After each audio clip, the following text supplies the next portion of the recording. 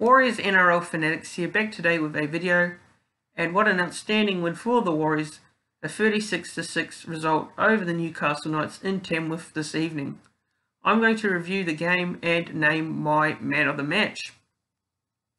So the Warriors got off to a wonderful start with Adam Pompey scoring in the corner to make it an early 6-0 lead to the Warriors 32 minutes into the first half of the game. The Warriors then go into half-time with a slim 8-6 point advantage over the Newcastle Knights. Early into the second half, 29 minutes in, and captain Roger Tuivasa-Sheck scores to extend the Warriors' lead to a 24-6 advantage.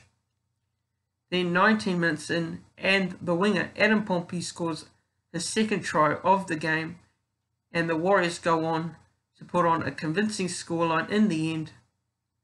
The final scoreline read Warriors 36, Newcastle Knights 6, and the Warriors themselves keep their top 8 hopes alive with this result. Now, very proud of the performance against the top 8 side in the Newcastle Knights. There were many outstanding players in this game. The likes of George Jennings, Chanel Harris-Tavita, Adam Pompey, and Peter Hiku, Lachlan Burr, and Jazz Tevaga were plenty outstanding performances from them.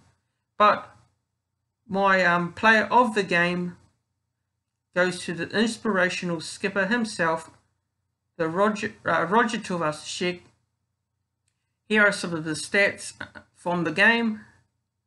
Roger's got 266 running meters, 175 post-contact meters, 9 tackle breaks, 2 line breaks, and 1 offload.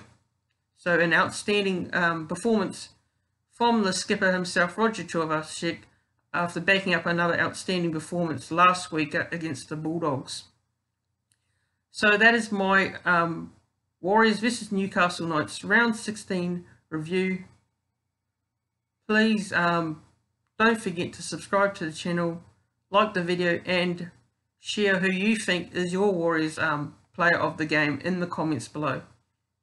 Thank you for watching, and I'll see you again in the next video.